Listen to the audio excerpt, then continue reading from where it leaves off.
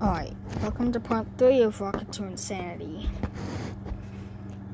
Hiccups punctured through heavy sobs as the Pegasus pony clutched at her head. The visions of her nightmares had been visiting upon her, ingrained within her memory. Every horrible detail, from the fiery pain of rendered flesh, the sickening sound of innards being torn and ripped from her underbelly, was the cast in vivid depiction. I can't say that. She whined as she lay curled tightly upon the floor, blankets sniffling as We need to get you some cereal and get that eaten, and then we gotta get on your computer. okay. First day of school. Yay! Fun. Not. So go get you some cereal, okay? I will in a minute. Alright, sorry guys.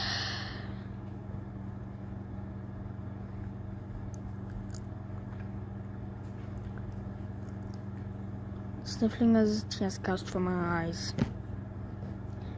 Just leave me alone. Why don't you just leave me alone? She hiccuped, rocking back and forth. I don't just want this. Just stay out.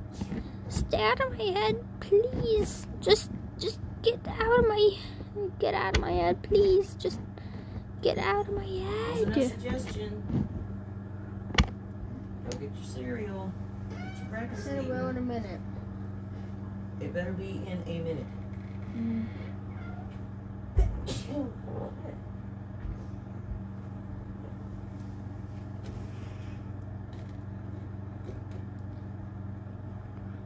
She hiccuped, rocking back and forth. Fear turned to anger, Dash beating her hooves against her temples. Get out! Get out! Get out! Get out! Get out! Get out!